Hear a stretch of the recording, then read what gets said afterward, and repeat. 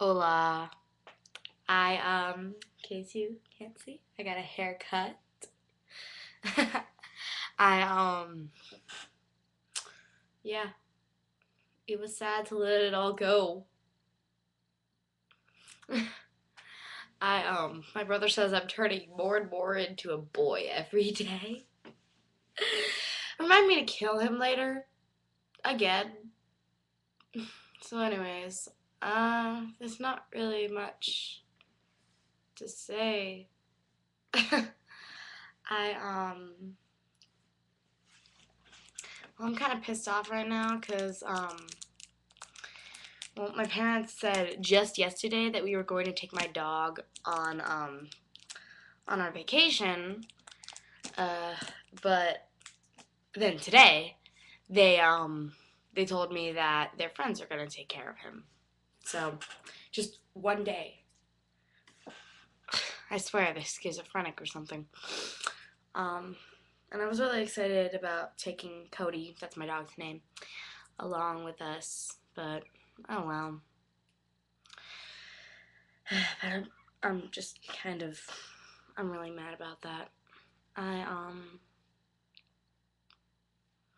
don't ask me why I'm wearing this awesome hat thing. It's just really awesome. So therefore, I wear it. I I don't know.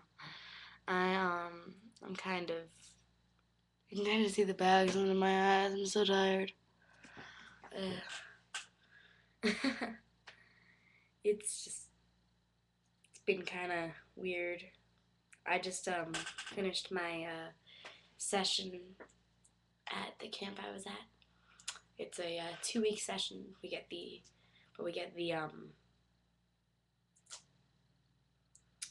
weekend off. We don't have to go on the weekend, but so you know, it's a Sunday, so I go to church on Sundays because I'm a Christian. And this morning's sermon was actually, it was really cool. Like, I don't exactly know how to describe it. Like,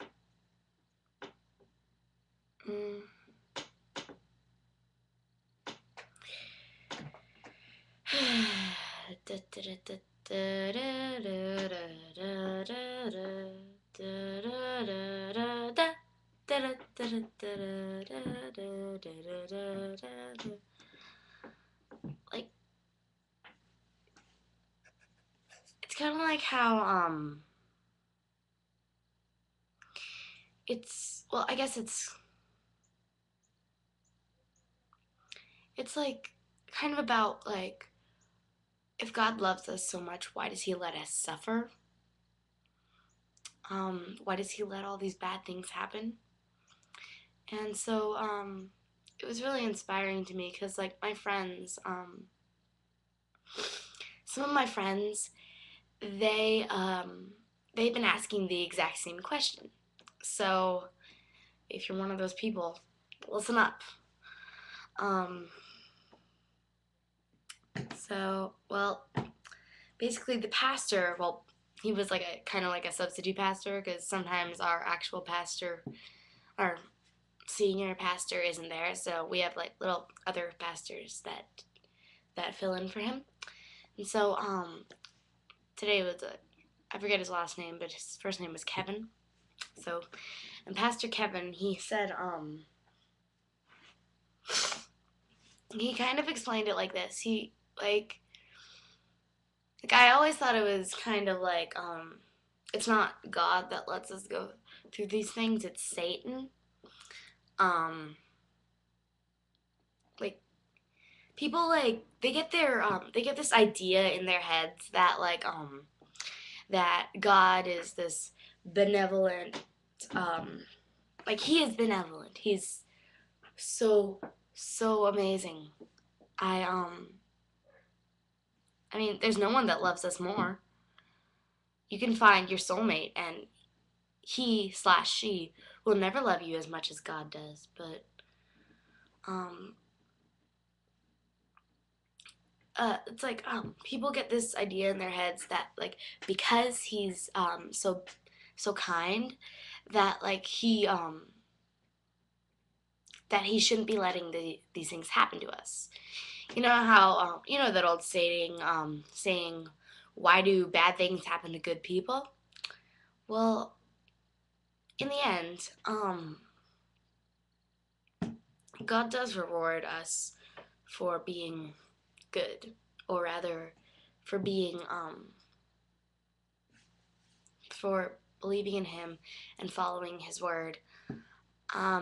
He lets us go to heaven, which a certain person is actually afraid to go to heaven because she thinks that like she's kind of scared of like eternally like having no problems. She thinks that like it's the problems and getting through them that make life worth living.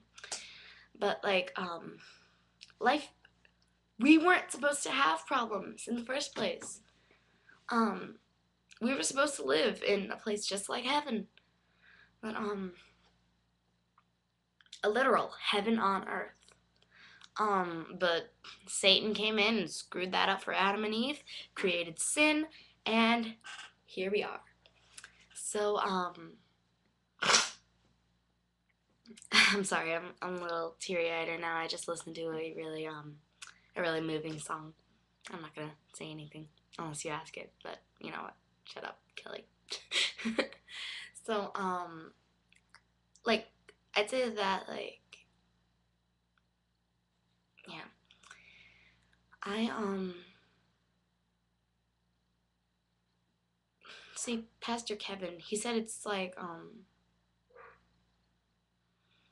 for those of us who do believe in God, these things are kind of like trials. The suffering, it's like trials. Like, if we can get through these things without turning our backs away from God, then He knows that we truly love Him. And I remember there was this one quote from some guy, I forget his name, and he said something like